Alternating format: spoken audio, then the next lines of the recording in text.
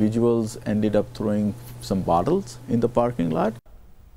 The Islamic Center of Tucson has been vandalized once again. Good afternoon and thank you for joining us. I'm Angelique Lazardi.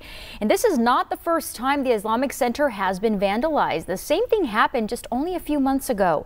News 4 Tucson's Danelle Confair joins us live right now from the Islamic Center with more details. So Danelle, what happened?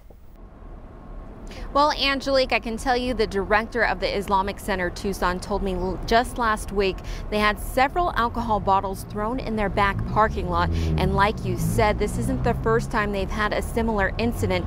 We reported about this just in August. Now, thankfully, the center is working closely with management for one of the high rises that houses U of A students. They say the building is under new management who has responded quickly with the incident, even identifying the students and doing their own discipline. The director says he doesn't want the students to be disciplined at school, but just to be aware that it's hurtful when their center is the target of vandalism. I know there is a plan to get together with students on the rooftop of the building for a ice cream party. So we hope to build a positive relationship with the students there.